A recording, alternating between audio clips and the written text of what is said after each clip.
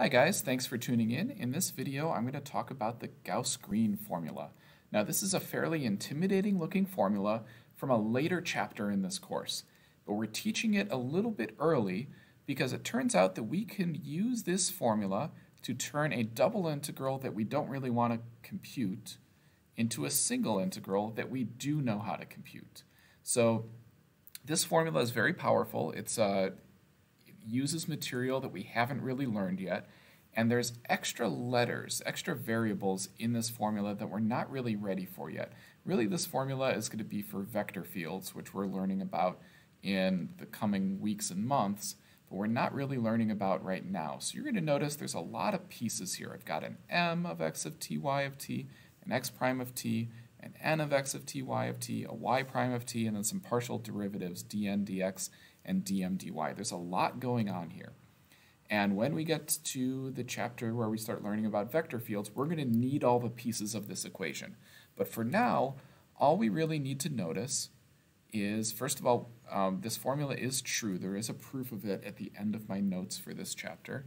But second of all, we notice that this is a way of turning a double integral that perhaps might be difficult to compute into a single integral that maybe might be a little bit easier to compute. That's the main thing that we want to take away from this formula at the moment, that the left side has a double integral and the right side has a single integral. And don't get too lost in all of the letters of the alphabet that are appearing there. Most of this formula, or the rest of this formula, is going to become much easier to understand as we get to later chapters. So for now, just notice double integral turns into single integral. Common mathematical strategy here. Turn a hard problem that I don't know how to do into an easier problem that I do know how to do. Now, when do we want to use the Gauss-Green formula? It's specifically when our region on the xy plane has a boundary curve that's easy to parameterize. So look at the picture that's on the screen here. I've got a surface that's floating over the xy plane, and I want to compute a double integral over, it looks like a, kind of a circular region here, right? This looks like a disk.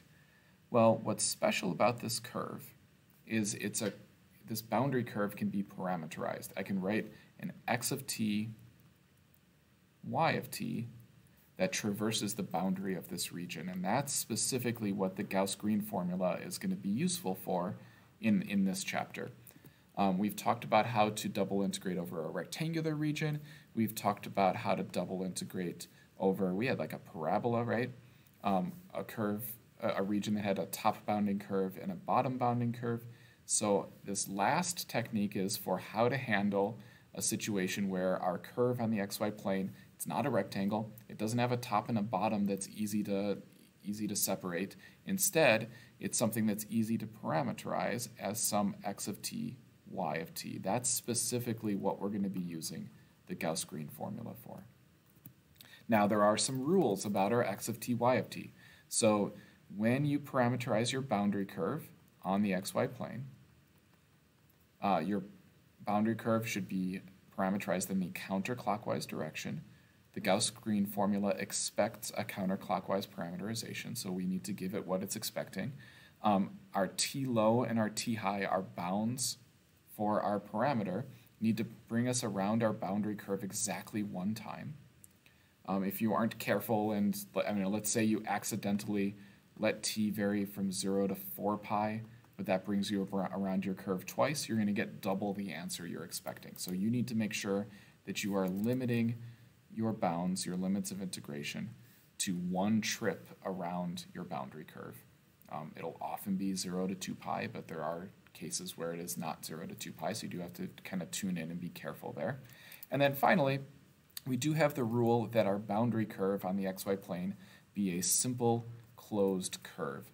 Closed is easy to understand, means that the curve connects with itself.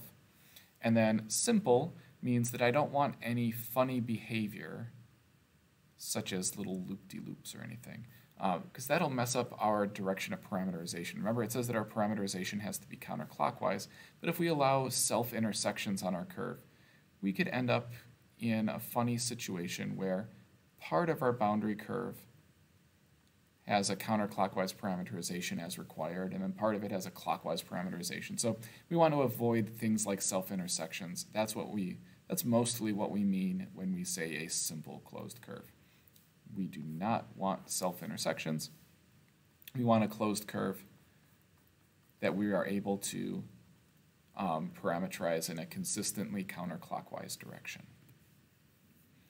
By the way, if you do want to go online and look up this formula from other sources, this U of I course does call this the Gauss-Green formula, but I will say that depending on the textbook or the source you're looking at, Gauss-Green theorem is a fairly popular name, and Green's theorem is a popular name. So 3 different names for the exact same mathematics. So if you look it up on Wikipedia or something, don't think that, oh, this is Green's theorem, it must be something different. No, same thing. Gauss-Green formula, Gauss-Green theorem, Green's theorem, same thing.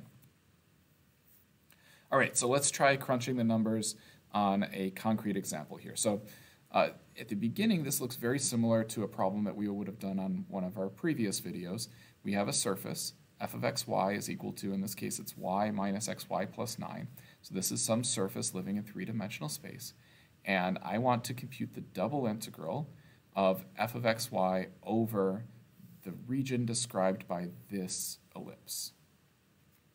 Now in this case, my surface is above the xy plane over this entire region, so this is actually going to be a volume calculation. It's going to be the volume trapped between this surface f of xy and our elliptical region on the xy plane. Now, we spent a lot of time learning how to parameterize things like ellipses. You guys know this like the back of your hand. You could find an x of t, y of t, describing the traversing this boundary curve. And you don't even have to think very hard because you guys have gotten so good at this. And we just saw on the previous slide that when we're able to parameterize our boundary curve, that's an indication that we're going to be using the Gauss-Green theorem, or the Gauss-Green formula. So let me write out this formula. Again, this formula should look weird, and it should look like a very long formula that you don't understand all of the pieces yet. You will understand the pieces in the coming chapters, so don't worry too much about that. Our goal here is just to put this theorem from a later chapter to work for us now, so that we could turn our double integral into a much easier to compute single integral. All right, so the first step is to make sure that we know how to parameterize our boundary curve, but as I was saying, you guys know how to take x over 3 squared plus y over 4 squared equals 1 and parameterize it. It's just 3 cosine t comma 4 sine t, where t varies from 0 to 2 pi. Now, if you recall, I've been kind of picky in this course about you listing the range for your parameter. And it might have seemed like I was being picky just for the sake of it, but I wasn't. It turns out that knowing the range for your parameterization turns into the limits of integration for your integral. So every time it seemed like I was being picky on the bounds for your parameter, it was actually getting you ready for the limits of integration on the integrals that I knew you were going to be computing in a couple weeks. So now we're at that point. All right, so here's where the recipe comes in, and this is where you need a little bit of, you need to trust me here or kind of give me a little suspension of disbelief. This formula has a lot of pieces to it. It has more pieces than we need. We're just trying to do the double integral of f. But this formula is for the double integral of dn dx minus dm dy. There's more inside this integrand than I need.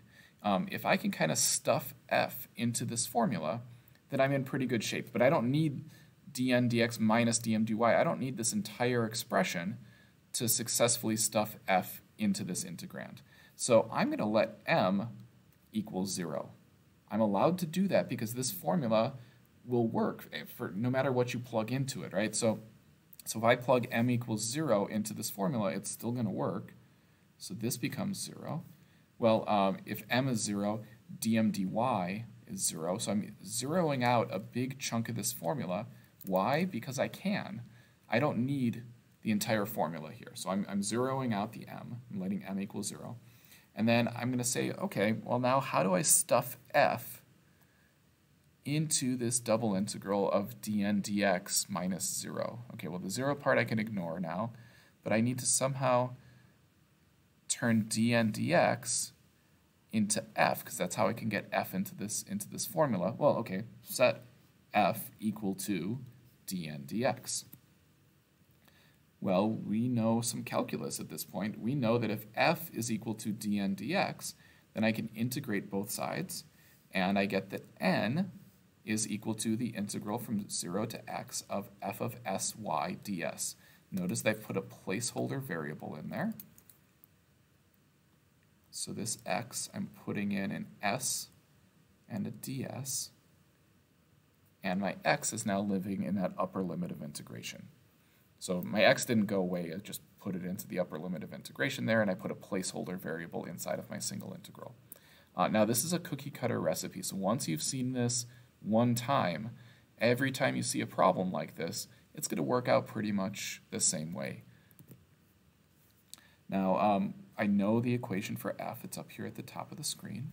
I have x minus y minus xy plus 9.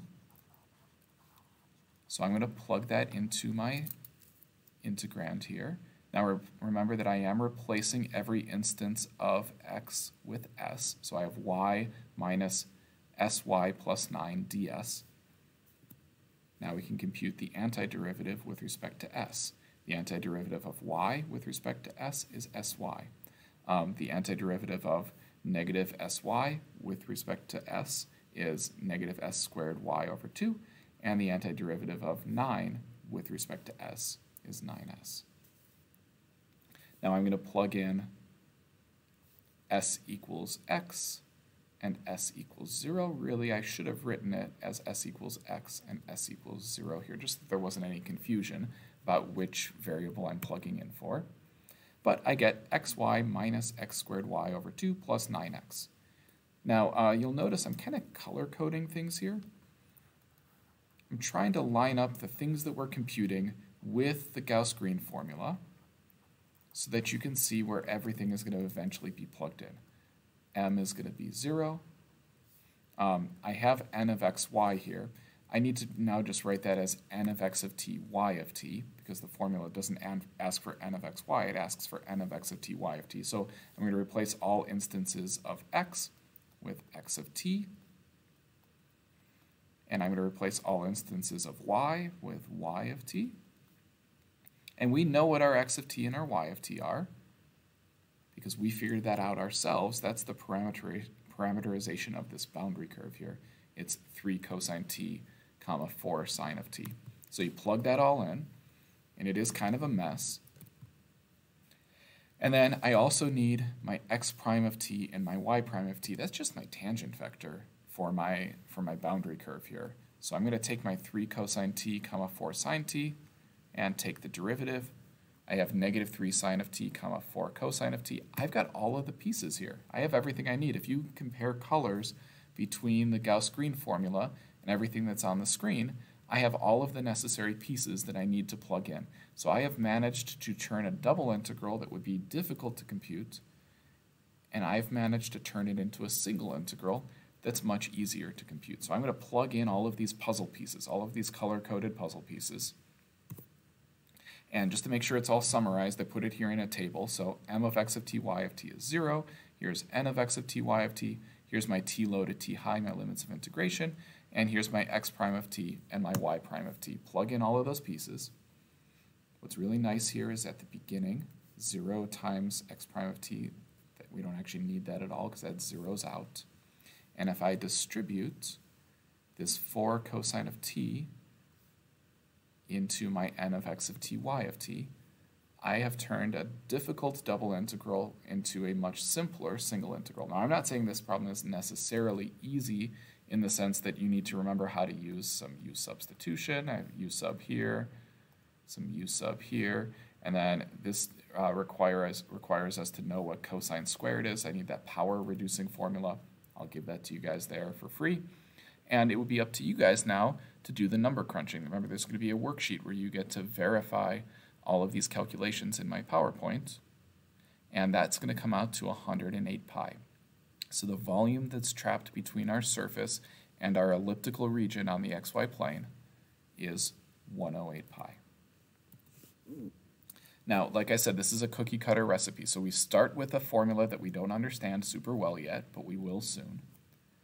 Then we substitute into that formula. Now, I'm choosing to make m equal to 0. Every year I will get a couple students raising their hand and saying, wait, Mr. Grattoni, why are we plugging in m equals 0? Why didn't you make n equals 0? And the answer is you could. This formula has two pieces inside of it, but we're just trying to compute the double integral of f. And so if we could find a way to stuff f into this formula, we're in good shape. So one way of doing it is making m equal to 0, and that'll work. But the other question I get is, could you make n equal to 0? And the answer is yes. And in fact, you guys are going to do it on a try-it problem.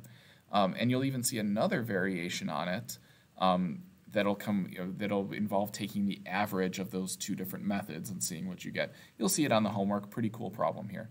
But long story short, this is a recipe that's going to work out for you pretty much every time, as long as you could parameterize your boundary curve as an x of t, y of t, and as long as you make sure that your t low to t high takes you around exactly one loop of your boundary curve, and as long as you have a simple closed curve. This is going to work out pretty nicely. When you do the number crunching, you are going to probably need some trig identities, because our x of t, y of t is typically going to be a circle or an ellipse or something involving trig functions.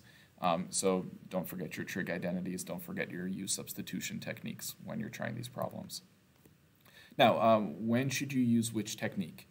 So Gauss-Green, what I just showed you guys, is really good for regions that can be parameterized as an x of t, y of t.